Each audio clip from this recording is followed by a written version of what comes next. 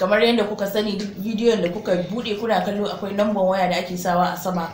To ga masu bukata za ku iya tuntuɓar wa'annan lambobin domin neman ƙarin bayani tare kuma da samun ingantaccen magungunan mu.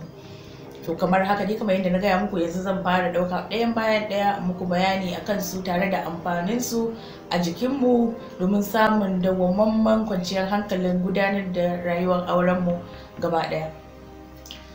To zan fara da wannan da kuke ganin shi ga mata, musamman waɗanda suke son ƙara girman jiki wato ƙiba. Akwai mutane da dama da suke complain akan suna son su jikinsu ya dan cicciko ko dan su ba mai gida sha'awa, an sa kaya ya dan fito komai ya fito a can yadda ake so.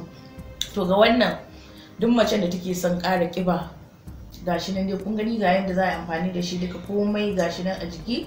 Maganin ƙara girman jiki gashi nan ga macen da take sha'awa, na gargajiya ne kamar yadda kuka gani, gashi nan an yi packaging din su kuma ingantattu ne ga duk macen da take sha'awa take so.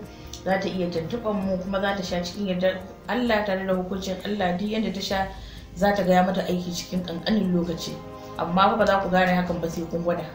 Sannan kuma baya ga wannan, akwai kuma wanda suke fama da ƙiban ya musu yawa tare da tumbi teɓa ya musu yawa. Mace za ku ga mace har mace amma ƙiba ya mata katutu ya mata yawa, ta rasa yadda za a yi ta rabu da shi, ga tumbi sai zazzagowa yake yi. To wannan maganin in kika rike shi wannan ba ƙiba zai ƙara miki ba, rage ƙibar nan zai ƙara miki, ki dawo normal, jiki ki ya dawo daidai yadda kike so. Kowane kaya kika sa za ki ga fitin ɗinki yayi kyau, kin rage ƙiba kin dawo daidai, ba wai kin ƙara ƙiba ba.